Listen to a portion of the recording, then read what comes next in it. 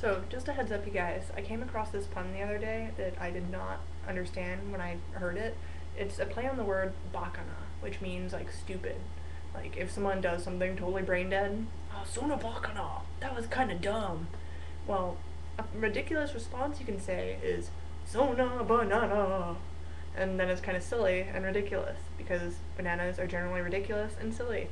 But when I first heard it, I didn't put two and two together. Bakana. I always hear baka or bakayaro because I would hear it in like animes and things. But banana is just a way to change something that might be kind of hurtful or negative into something kind of funny and ridiculous, lighthearted and silly.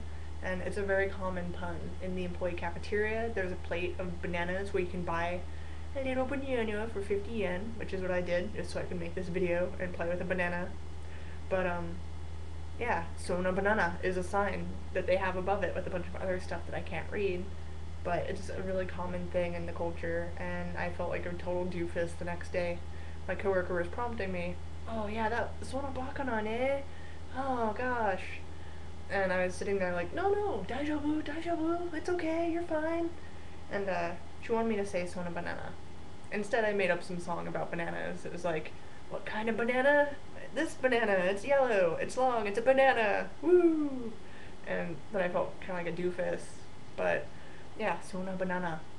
A good lighthearted way to change a pun or change a moment into a pun. They are not above them in this culture. They're very common, and it's an easy thing to do.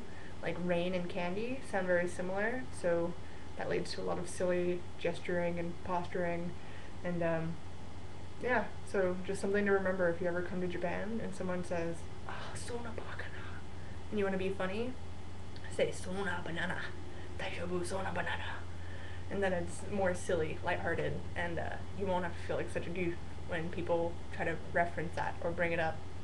So just forewarning, because I felt really silly when I realized. But good night, guys. I'm going to enjoy my banana.